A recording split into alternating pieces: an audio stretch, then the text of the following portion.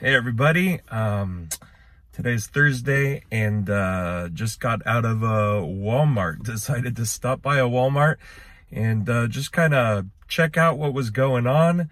I've heard crazy things about what's happening with lines at Costco, Walmart, Target, and all these places due to the coronavirus, and everybody, just kind of freaking out and jumping out and stocking up on a whole bunch of stuff.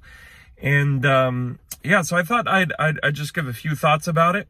So I went to the Walmart to just check it out and walk around. That's really why I went. And it actually ended up being a pretty good trip for me. But I wanted to give just a few thoughts about where we're at right now. For those that don't know, I'm a pastor of a church, City Life, here in Los Angeles. And we're right now having to figure out and deal with everything related to this and keeping track of what the government's saying and the types of meetings they want everybody, us, churches, and others to have, conferences, public gatherings, all those types of things. So my wife, Evelyn, and I are keeping close watch on this. And we've been watching the news, watching the spread of everything, and just really paying attention to what's going on. Not to be freaked out, but to be informed. And so in all this, I just thought I'd do a quick video and say a couple of thoughts, maybe more than a couple. First of all, was this: be prepared, not perturbed. Be prepared, not perturbed. You know what? It's good to be prepared, but it's not good to be worried. And so much of Scripture, for those of you that are believers, that believe in Jesus Christ, literally Jesus preaches against worry. He does preach in favor of being prepared, but not in being perturbed, not in being worried about what's going to happen tomorrow or later on. And here's what I've realized. A whole lot of people, because they're driven by fear rather than faith, are jumping to places, and they're not just stocking up on one bag, of toilet paper or of water or whatever it is that they're getting. They're stocking up on as much as they possibly can. And here's the problem. The problem is 10% of the population of the city, more or less, is going to get more than what they need, and the other 90% will be left with nothing. And so that type of fear doesn't actually resolve anything when you have the vast, large majority of people unable to access resources because some people have hoarded or taken as much as they possibly can. And so that type of fear or worry does no good for anybody. So I want to encourage you, first, be prepared instead of perturbed. Live by faith rather than by fear. The second thing I wanted to share with you guys is this: take precautions as are necessary. Make sure, and doctors are saying this, World Health Organization, the U.S. government, everybody's saying this.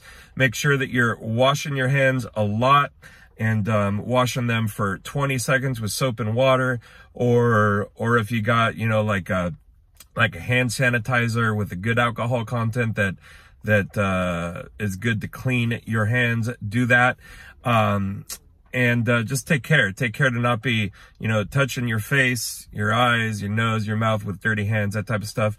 Good to be precautious, or to take those precautions and make sure that you are good to go on that front. And especially, we've noticed as the reporting has been going out, that this virus has a massive impact on people that are in their older age, 60 years old, 70 years old on up. It hasn't had much of a big impact on younger people, on kids, children, and youth. Thank God for that. But as it pertains to you, make sure that you are cautious, not only for yourself, but others around you as well. The third thing I wanted to share with you guys is think about substitutes. I noticed that when I was walking through the Walmart, everybody had taken the soups. Pretty much all those were gone. Secondly, the pastas were gone. And it's easy to get into a place and be like, man, this is the only item I can do, right? There was plenty of fresh fruit, because everybody's going, no, what's the point of fresh fruit? It's going to spoil a day or two later. But you know what? There were tons of grapes. And you know what I love? I love frozen grapes. And that is a great substitute because those will keep for weeks on end and you can use them as you need to. And what I realize is there's a lot of things you can substitute. People are worried about toilet paper, but there's even substitutes for that. You can obviously use paper towels, but that's not the only thing. There's substitutes. And so don't get stuck on just one item as being the only way to make it happen. There's a whole lot of other options to make sure to take care of yourself if you get in a situation where you are needing to be, quarantined or just at home and not being able to go out anywhere. And lastly, number 4, last thing, my friends, you follow Jesus, trust God. Trust God. I'm dead serious. And trusting God is not in words. It's actually in our actions that we choose to trust God. While everybody is freaking out and going crazy and getting to all the stores and standing in long lines because they're worried there's going to be nothing for them, Proverbs 3:5-6 says, trust in the Lord with all your heart. Lean not on your own understanding. In all your ways, acknowledge him and he will direct your paths or make your paths straight. Let me give you a prime example of this. I told you at the beginning of the video, I walked into Walmart just to check it out. I wasn't even planning on buying anything. And while there were crazy long lines in other places for bottles of water, which I don't even know why, because most people have fridges with filters, or you get a Brita filter, right? Substitutes, good thing. There was no line for the waters in the Walmart I went to, and I had no intention of getting anything.